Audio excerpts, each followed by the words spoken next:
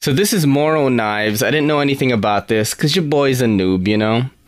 But like, look at these fucking knives, man. They're crazy. Look at this.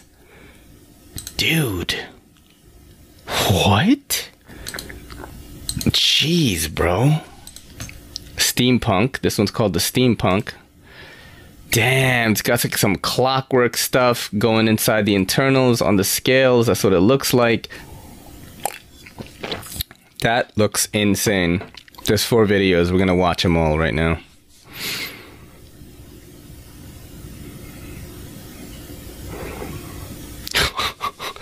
That is crazy. Look at that.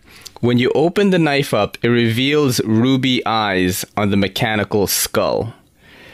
That is the coolest freaking thing like I've ever seen in the knife world. That is so insane.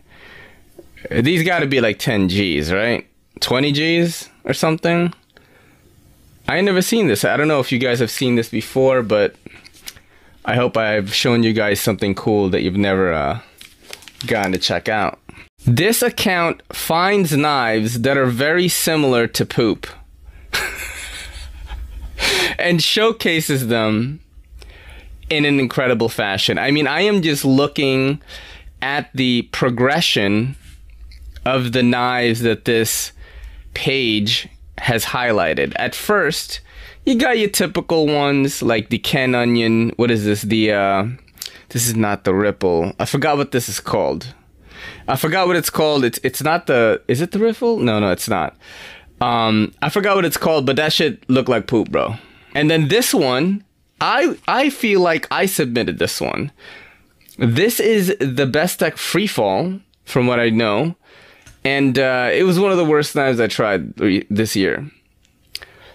It says, those ripples in the handle are from trying and failing to cut off the log prematurely. I mean, look at this. This is just trash. The frag pattern gives new meaning to blowing up a toilet. In Knife Nuts podcast, put fire in the hole. When you switch what you're eating mid-meal. Oh my god. This came out of a mammoth. Whoa, you mean like its tusk? Kinda. I love this page, and I'm just gonna browse through this. Turned up the saturation on this pic of my floater last night. That's fucked up.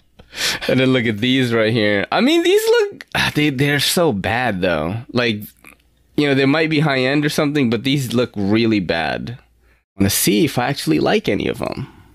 You know what I'm saying? So let's do that right now. I'm back on the gram.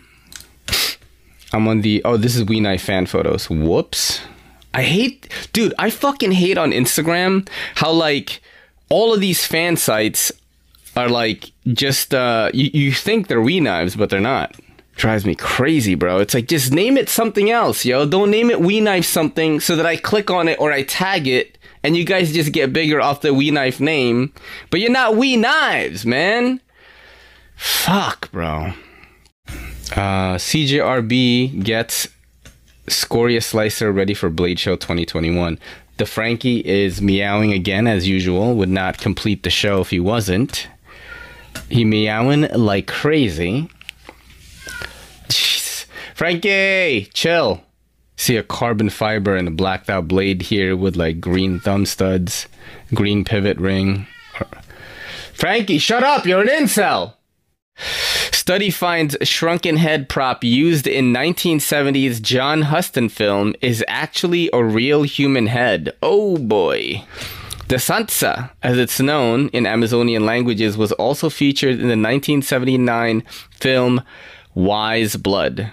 Researchers spent years trying to authenticate the artifact so it can be sent back to Ecuador. I almost started reading it like a news person. A shrunken head artifact that has been on display for decades at a Georgia university and was featured as a prop in the 1979 John Huston film Wise Blood. Back to you, Ray. I'm kidding.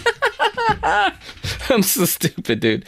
Yo, don't forget to hit that subscribe button and don't forget to hit that bell icon so we can squad up in the comments.